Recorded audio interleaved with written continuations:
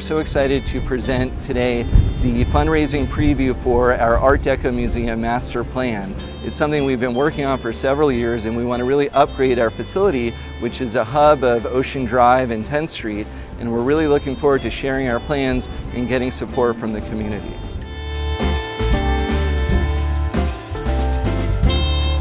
Miami Design Preservation League educates people about historic preservation, and in particular Art Deco preservation. So our museum is a very important part of that.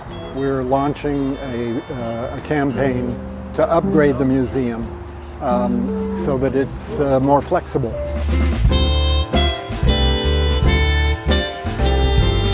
I do believe that MDPL is a real necessary part of the balance that occurs in Miami Beach. It makes us different than other cities, and we have a certain balance in between growth and preservation. And we struck the balance here, and you want to make sure that MDPL is always going to be a part of that balance.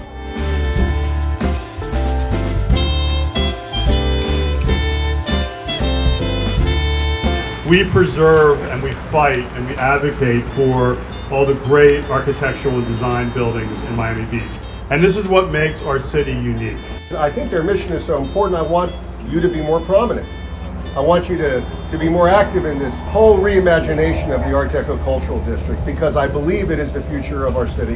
MDPL has played such a vital role. You all should be proud of what you're doing, and we will continue to fight. The buildings don't have a voice, but you are their voice.